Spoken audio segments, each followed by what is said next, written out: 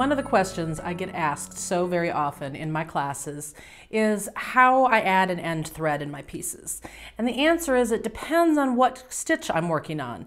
Right now, I'm going to show you how I add an end thread in Peyote. Peyote, I tend to not tie any knots, so it's just a matter of weaving around, but there are a couple of tricks to it. So let me show you what I'm talking about. This is a little piece of flat peyote that I created, and even though I still have quite a bit of thread attached to this, we're going to pretend that this is short. I would want to, as a matter of fact, I'm going to cut this short, just kind of show you guys at what point I would start thinking about actually worrying about changing thread. So kind of once you get down to here, and you could even go a little bit shorter than this, but you wouldn't want to go significantly shorter than this. Okay, so at this point, now I'm talking serious. I need to go ahead and get this ended off, because if you're like me, you're on the roll. You don't want to stop and end your thread and add new thread. And what happens is you keep working it until it gets shorter and shorter, and then you start having a really hard time when you're doing the weaving around, because you don't have much room to maneuver because this thread is so short. And I have even had to be so dramatic as to, in the past, I've had to take my stitch through, partway through a bead, thread the needle, and then pull it. Trust me, you don't want to do that. It's a very pathetic little thing. So just get in the habit of getting to this point and going, okay, I've got to stop. Now here's the other thing that I always used to screw up until I got into the habit of doing this. It's everybody's instinct to want to end this thread off before they start a new thread, because you don't want to have two threads attached. But what happens with peyote is you forget where your thread was coming out. And I did this more times than I care to admit. I would get to the point where I'd end this thread off, and then I wouldn't remember. I knew I finished a row, but did I come out this end or this end? And it makes a great big huge difference which one you're coming out of. So now what I do instead is I add my new thread first. And that way, once that is finished and put in, coming out that same bead that your current thread is coming out of, then you can go ahead and end the old one off and not have to worry about it anymore.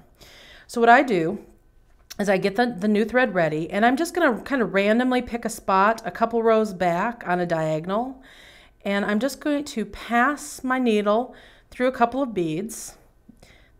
Doesn't really matter where you're working here.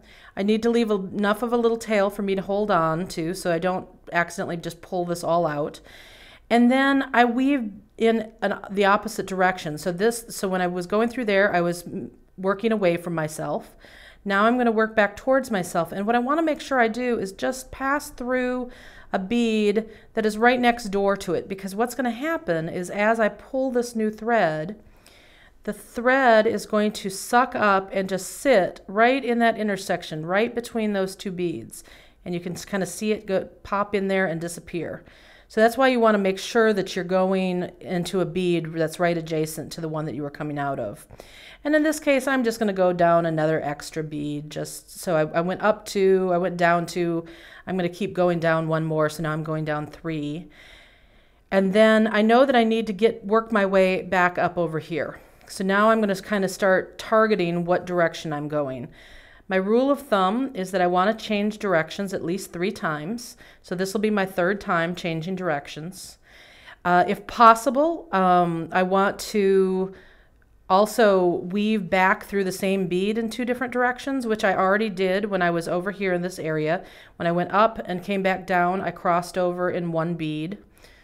And now I'm just working my way right on up to the new location for this guy to come out like that. And now this new one's ready to go. Depending, you might not be able to see this, but these beads that I went through, they're sitting up a little bit because of the extra passes of thread. All you have to do is just kind of wiggle them a little bit, and then it makes it sit right back down again.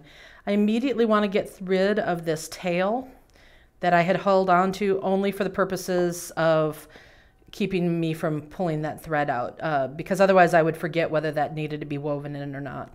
So now that I've got that new one ended off or started, I can end off the old one. And I'm going to end off the old one in the exact same manner. It's just a matter of weaving back and forth a couple of times. I try to actually pick different beads than where I started the new thread, because you don't want to fill those up with so much thread that you start having a hard time getting through them. So I just came down 3 beads. Now we'll go up 3. Actually, we'll only go up 2. I'm going to be a wild child.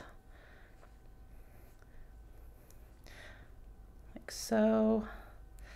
And then I'm going to come back on one of those beads that I had come through before on the adjacent and come down 2 or 3. And I'll probably actually come down 3, but I'm going to have to do it one with 2 and one with 1.